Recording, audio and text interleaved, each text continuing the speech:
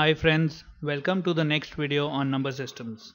In this video, we'll figure out a few ways of finding say 5 rational numbers or more than one rational numbers between say two numbers. For example, let's consider the numbers 1 and 3. Now, if the question asks you to find 5 rational numbers between 1 and 3, there are 3 ways of going about it. Let's take the first way. Now, the simplest way is you can say 1.2 or 1.7, 2.1, 2.3, 2.6. All these are rational numbers and they lie between 1 and 3. There can be infinitely many numbers which lie between 1 and 3.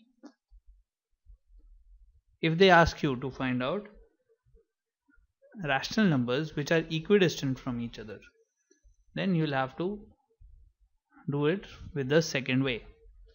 Now let us consider the number line between the integers 1 and 3. What we can do is we can find the midpoint of 1 and 3 by adding 1 and 3 and dividing by 2. That gives us 2. This number. Then we can go and find out the midpoint of 1 and 2. That we can do by adding 1 and 2 and dividing by 2. That is 3 upon 2. Then we can further go on finding out the midpoint of 2 and 3 by the same method. That will give us 5 upon 2. And then we can find out the midpoint of 1 and 3. 1 and 3 by 2. That would be 1 plus 3 by 2 whole upon 2, which is 5 by 4. So this number here would be 5 by 4. Similarly, you can find out the midpoint of 3 by 2 and 2. This would be 7 by 4. The number here. So we have found out 5 numbers between 1 and 3 which are rational. You can further find out more numbers by finding midpoints of all these numbers. Now the third way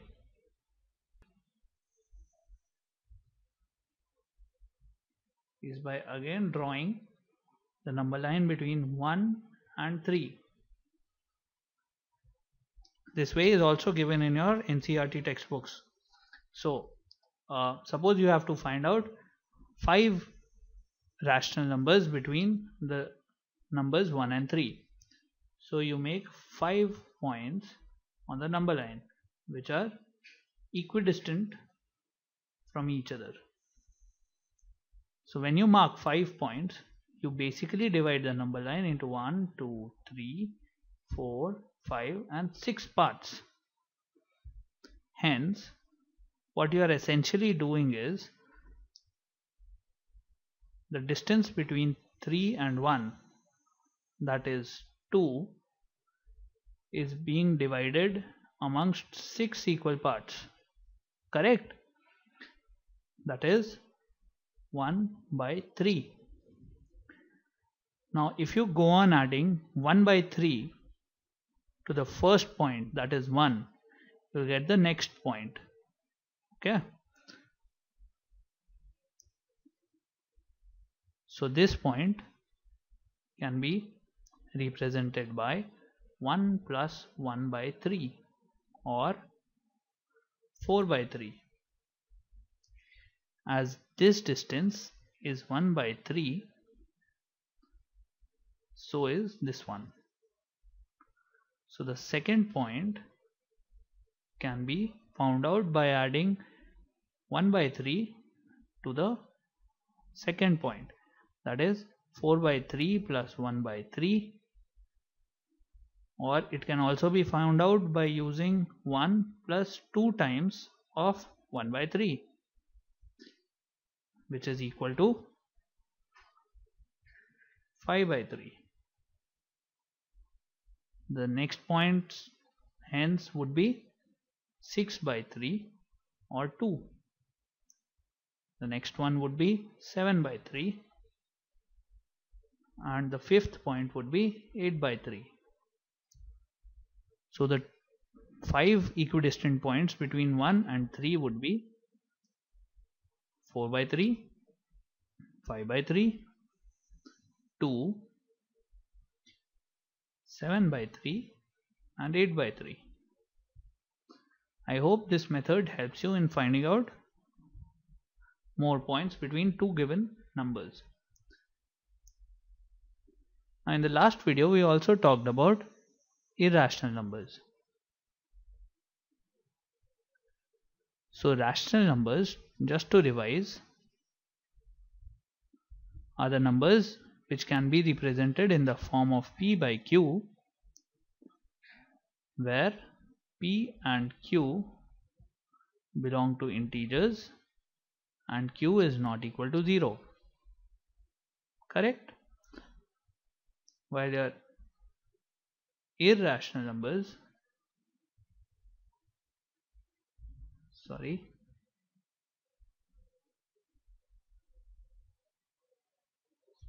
are the numbers which cannot be represented in the form of p by q. If you consider your decimal numbers, there are three types of decimal numbers. The first one is terminating decimals.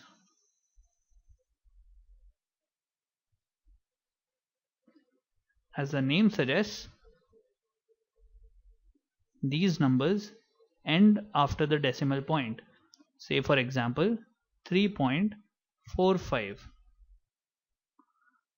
This number ends after 2 digits of the decimal point. Also 9.123 ends after 3 digits. So these are all terminating numbers.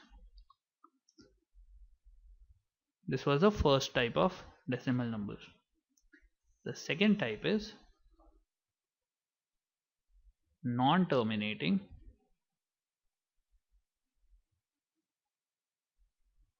but repeating decimal numbers. Examples of these would be, say, 6.333 and so on. Even the number 4.123, 123, 123 and so on would be a example of non-terminating but repeating numbers. While the third type would be of non-terminating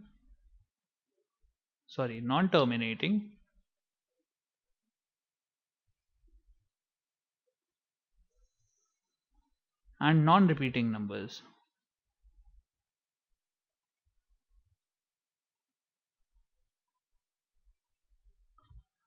Now these can be of the form 0.173 to 1984 and so on. The point is that you cannot find a pattern of repetition among these, and these also don't end after the decimal point. Now these three types of decimal numbers can be segregated into two parts. The first two, that is the terminating and the non-terminating repeating types, can be classified under the rational numbers. So all your rational numbers are either of the type terminating or non-terminating and repeating, and they can be represented in the form of p by q, as you must remember. While the third type, the non-terminating and the non-repeating, are the ones that we call irrational numbers. Examples of these would be, say, root 2, root 3, or pi.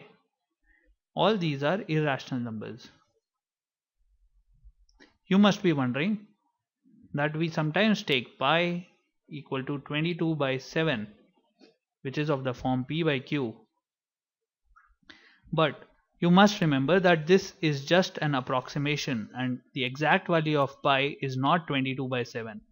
We only use pi equal to 22 by 7 or 3.14 for the sake of simplicity, and these are not the exact values. Pi actually is an irrational number and is a non-terminating, non-repeating decimal number.